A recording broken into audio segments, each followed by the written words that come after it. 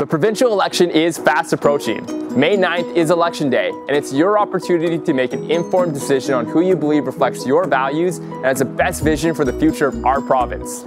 However, we at the Students' Union also understand that it's difficult to keep track of provincial politics and know who to vote for between studying, working, and everything else we have going on with our lives.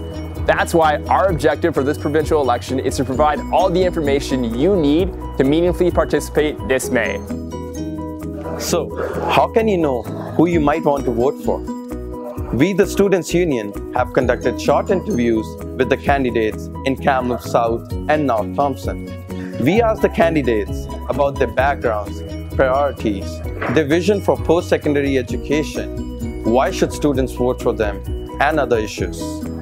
Go to the candidates page to find those videos. All of that information on candidates is great, but once you decide who you want to vote for, how do you actually vote? Well, General Election Day is on May 9th. For a map of the closest polling station to you, click here. Remember, you can vote at any polling station across the province for your local candidate. So if you're taking a summer job elsewhere in the province, you can still vote for a candidate in the Kamloops North or South Thompson. If you're still on campus in May, you can also vote at an advanced polling station on campus on May 3rd from 10 a.m. till 4 p.m. in the Trusu Lecture Hall.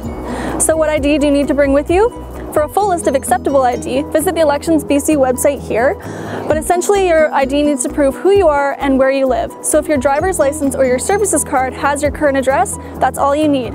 Otherwise, you can bring any other 2 pieces of ID that together show your full name and current address.